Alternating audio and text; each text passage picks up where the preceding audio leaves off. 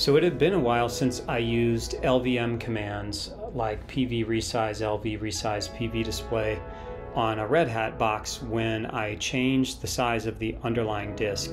In this particular case, I had a VM with a 64 gig disk and I needed to increase it to 128, so I went into the Azure console and did that. And then because the disk is under logical volume management, you have to come back into the operating system and run some commands to actually realize the new size. So you can see over here I have this disk and the size is currently 128, but it used to be 64 because I went into the console and just changed it to 128. But the operating system is still showing the 64 gig size. So that's what we're going to do, is run some commands to fix that. So the first thing we want to do is take a look at current state. So if we do a df command and look at the root volume group and the root logical volume group, we can see the current size. We'll come back to those values later, but in order to make the change we want to use parted. But first we want to see what parted is telling us about SDA. And it's telling us that not all of the space available appears to be used, so that's what we need to fix.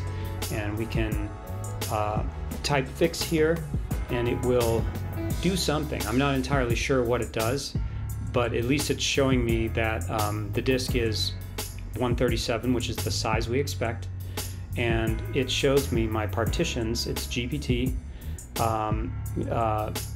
gparted I believe is what that is, and you can see though that number 2 is still at the old size, the small size, so that's what we got to fix, and it's under logical volume management. So we're going to go into parted and we're going to resize that. So resize part 2 and give it the new size of maybe just underneath the full size, so let's say 137 gigs.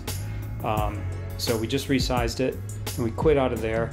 We don't need to update stab, but we want to run that parted command again, and now we see that partition number 2 is showing the new size of the larger size, which is what we want. And if we do a PV display, we can see that the PV, so the physical volume size, is still the old small size.